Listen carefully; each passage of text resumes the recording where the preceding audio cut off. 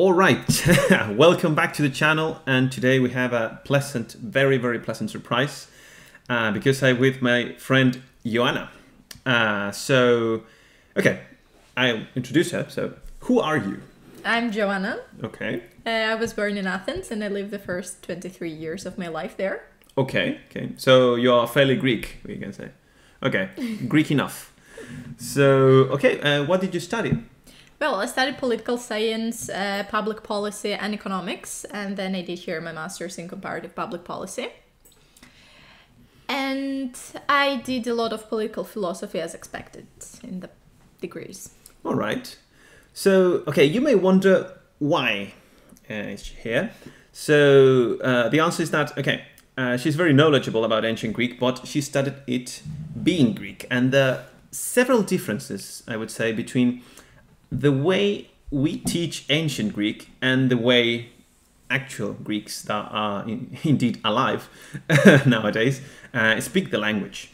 So, Ioanna, did you learn ancient Greek at any point in your life? At many points. Okay. So we start learning ancient Greek, taking courses of ancient Greek when we turn 12. So basically when we finish primary school. It starts with a short introduction, getting into the real thing a bit later after 2-3 years. In the beginning, we just learn like alphabet and the accents, which is one of the difficult parts. And we never learn the breathings. And then when we reach the final 2 years of high school, we can actually select to take extra courses of ancient Greek. So it's like the classical studies direction of studies, let's say. All right. So how normal it is for, a regular Greek child or a teenager to learn ancient Greek? How regular? How normal it is. I mean, do everyone study this, or you can skip it somehow? You cannot. Absolutely mandatory then. It's so at some point we had this new type of high schools. But I can't remember if there are also secondary schools like that. So it's like the ones that people go and they have the choice not to take ancient Greek or as the course. Yeah, but most Greeks will take these courses of ancient Greek then. I think when you go to secondary school, like for at least 3 years, you don't have any other choice because this is when the compulsory education ends. So for at least 3 years, you need no matter what. Okay. So cool. It's a nice way to engage with your roots, let's say. But as you will soon realize, there are several differences in approach. And if you look at ancient Greek and then you go to Greece, some things may make sense. That's my experience actually. But especially when it's written, things make sense. But then you listen to things and then you don't understand much. So you are forced to learn modern Greek as well. It's called modern, just to make a difference with the ancient Greek. This is a convention, but it's not like the old good old-fashioned Greek versus this modern version. No, some people would like to think that, I think, but no, in general, it's just a technical difference, and it doesn't mean anything else. So what we will do now is to read a piece of a very famous ancient Greek text that we will not reveal yet. I will go first. I hope not to embarrass myself. And yes, please pay attention to her reactions because in my experience with my Greek friends, when I read ancient Greek, this seems almost outrageous, like I'm killing their culture somehow. But trust me, the way I'm going to read this is the standard way in which in all countries you learn this language. So, okay, I'll go ahead. Μετά ταύτα δε έιπον, απέικασον το ιούτο επάθεϊ, τεν χεμετέραν φύσιν παϊδέιας τε περικάια παϊδοησίας. Ιδέγαρ ανθρώπους χώιον εν καταγέιοι, ο οικέσαι πελαγιώδεϊ. Αναπεπταμένεν προς το φως, τεν έισοδον, εχούσαι μακράν παράπαν το σπελάιον. Εν ταύτε το σπελάιον. Το σπελάιον. Εν ταύτε εκ πάιδον όντας, εν δεσμόης καί τα σκέλε, καί τους αουχένας. Χώστε μένειν, Teautούς eiste το πρόσθεν μόνον χωράν, κύκλοι δε τα σκεφαλάς hypo του δεσμού, αδύνατους περιάγεν. Φως δε αυτοίς πυρός άνωθεν, καί πόρρωθεν, καόμενον όπισθεν αυτόν. Μεταξύ δε του πυρός καί των δεσμότων, επάνω, yeah, suffer. I lost the line, sorry. Επάνω χωδόν. Παρχένει δε τeichion παροικοειδό μεμένων, χωσπερτοis θαυματοποϊόης, πρώτων ανθρώπων, προκειτάι τα παραφράγματα, hyperchon τα θαύματα δειγνύασιν. So brace yourself. Now comes the deep shock, because I think I read it fairly well, for my standards, of course. But now, okay, check the difference. By the way, I understood 5 words from what you said. Thank you. It's very encouraging. Very kind of you. Okay. So, μετά ταύτα δι, είπον, απίκασον τιού το πάθη την μετέρα φύσιν παιδείας τε, περί και απαιδευσίας. Οι δε γάρ ανθρώπους ήων εν καταγείο, οικίησης πηλαιώδη, αναπεπταμένην. It's a difficult text, by the way. I haven't practiced, yeah?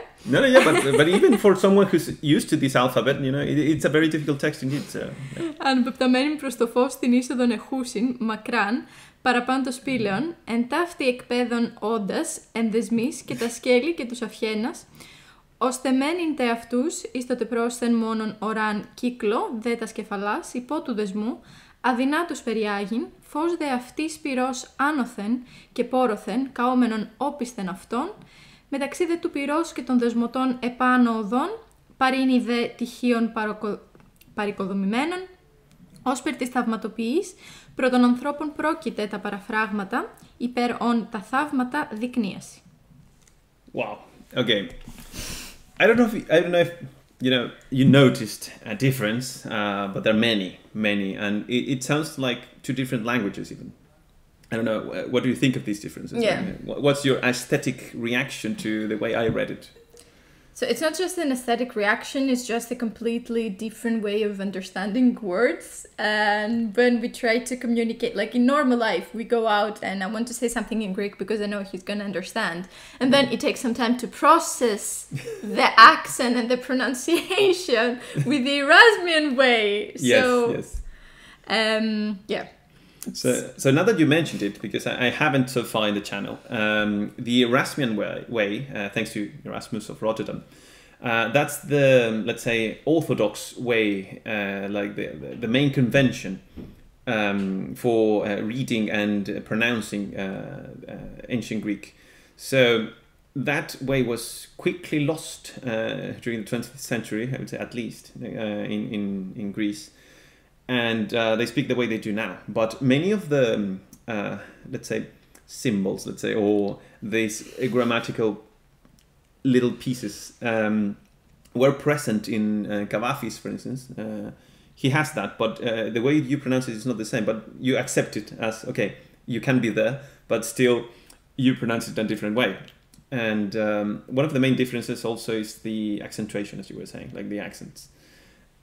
Ancient Greek has 3 kind of accents, and in the channel we will go deeper into this later, whereas modern Greek has just 1.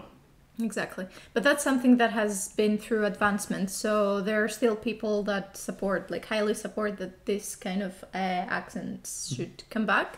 And actually when my parents, when my mother was at school, not that long ago, like I don't know, 20 years ago, 30, she used to use all these 3 accents. Oh. This changed. Yeah, so it's a very recent change, and it's not the only language which experienced these changes. Like for instance, Mandarin, Chinese Mandarin, also went through a massive simplification of everything, just to popularize it or spread it across the country. So. Yeah, we can say the same about Greek, but when we read the Greek and at least this mutual experience, I can bet that you read this and you got part of the meaning, right? Yes, you understood the full thing. Yeah. So it's similar to my experience in a more modest way. I'm not fluent in modern Greek. I understand some things thanks to my Greek friends, but yeah, I'm stronger in ancient Greek, let's say, and yeah, I can understand some things, get some things. So they're deeply linked, let's say. So, do you know what text this is? Yes, I know. Okay, what's the name of the text? English, like the. Your way, English, whatever. Yeah, it's a part of the Republic, like Politia Platonos from Plato, like just describing a moment from this parable of the cave. Is it the cave in English? Yes. Yeah, the cave. Yes, the allegory of the cave. The spillo. Yeah. Yes. Explaining how it's going to be when you go out. So, did you read this when you were studying ancient Greek in Greece? I'm pretty sure. Of course. I'm pretty sure I did, yes. Yeah. And I think anyone who studies philosophy also, it is like a mandatory piece of text that you must read, regardless of the language. So yeah, you said Politia Platonas. In my pronunciation, okay, let's say mine, but okay, in the standard ancient Greek pronunciation, we would say Politeia. And she breathes now, she suffers, because I've seen this reaction in many of my Greek friends. I pronounce ancient Greek and they are like, can you describe this feeling? Yeah, I can describe it because first things first, Greek people never assume that anybody else can speak or read their language. So reading their language and mispronouncing words is just too much. Who can take that? Come on. Just have some patience. You should be proud that we want to learn your culture. First of all is this thing that we can either expect like people to say Kalimera and Kalispera, you know? with that accent. Exactly, yeah, as tourists. But we instead of Kalimera and Kalispera. That's the way it should sound. But then when you go and you understand and you broaden a bit your horizons, understanding that many people have actually learned or studied some kind of ancient Greek and texts, and they have a different way of pronouncing the words. So yeah, the people more sensitive to the orthodox way or the way it should be, whatever there should be is.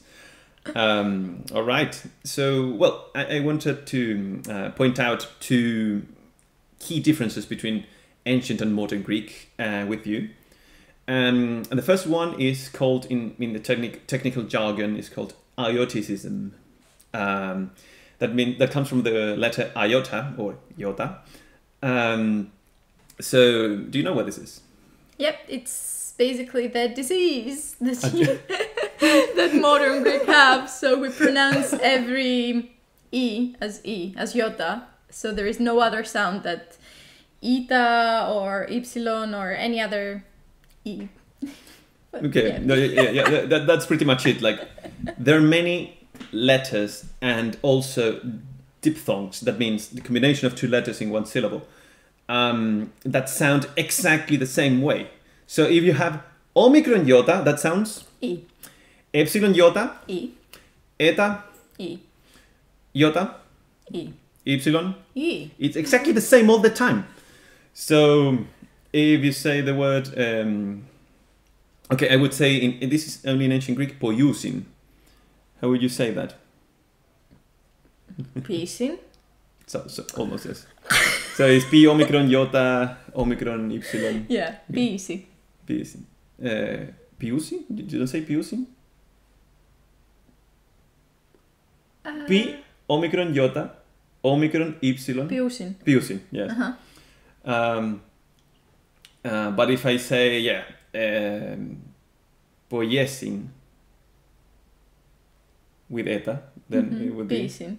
Yes. Piisi. Piisin. So dramatic, like so because as a foreigner, for instance, if I hear piisin, I have no clue. Decoding process. I must undergo, let's say, a decoding process, but also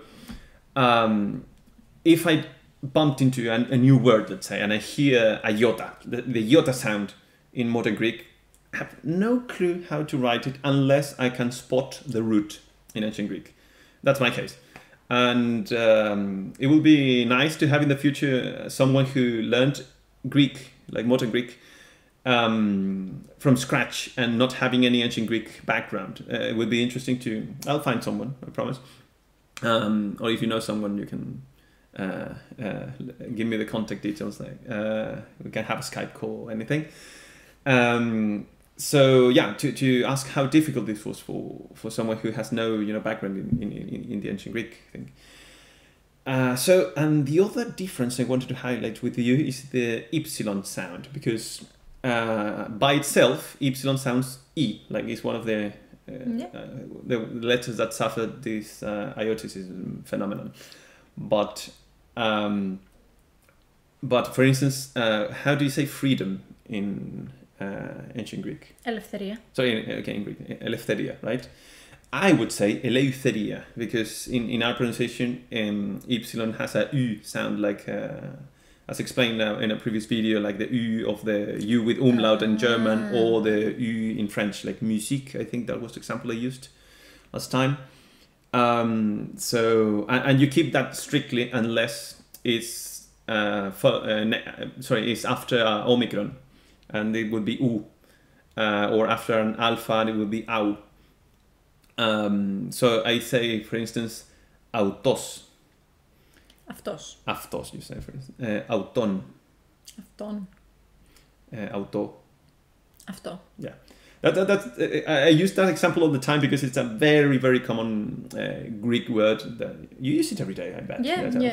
What does it mean? Alpha epsilon or epsilon epsilon, they can either produce the sound of f, af, or ev, av. Yeah. Like respectively. I think I said it the other way around, but you get what I mean. Can you give an example? Yeah, so the example you gave was with eleftheria. This becomes F. You can say evimeria. This becomes like a V, like alpha vita. What does it mean? Like evimeria. The prosperity. Like good day, right? Yeah. Then you can say afto, like, or with V you can say avro, which means like egg. That's good. Important vocabulary we're learning here. So yeah, it has three sounds at least. So, and well, you correct me, but I think the rule is that if it's followed by a consonant, you have this F sound, like a left area, you have a theta following. So you have this sound, but it's a particular kind of consonant, because in the kind of afgo, it sounds less than an F, but rather like so you can either go with vita or with f. Is that optional? No, it depends on the word. Okay, like so the way you pronounce it depends on the word. But that's again a very, very usual root of confusion when Greek people start to write and learn how to write words correctly. And the first thing that comes into your mind when you hear the word avro is to write it with a vita. Right. The first instinct. Yeah, the first instinct. Yes. Right. But then you learn that you should go like the other way around and start thinking of how it's written like properly, because of whatever like the root of the word basically. But yeah. Okay. So yeah, just to wrap up now, do you have any tips that you would like to give to anyone who's learning ancient Greek, or encourage someone to learn modern Greek, or whatever? I think, okay, I'll be honest. Come on. Yeah, I'll be honest. I think if you start learning modern Greek, you might learn useful words that you can find in ancient Greek as well. But I think it's going to be more confusing for you. And it is also for native speakers of modern Greek. Many days we see a word that we use in modern Greek, but then in ancient Greek has a completely different meaning. Yeah, true. Like aftos that we said before, in like modern Greek it means he, like this guy, and in ancient Greek it means like the same, like aftos.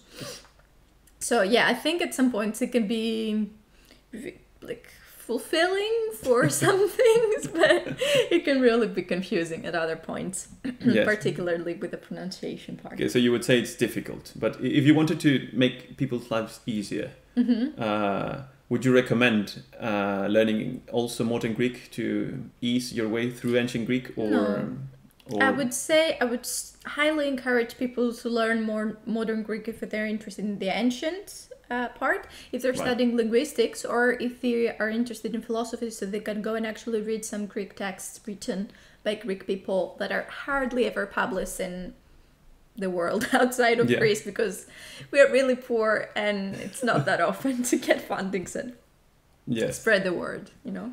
Yes. Okay.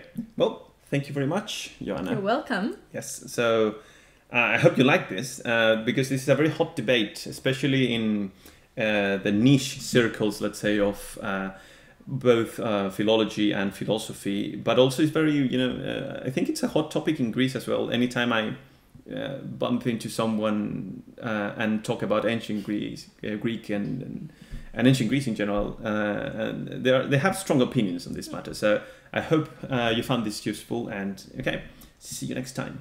Thank you.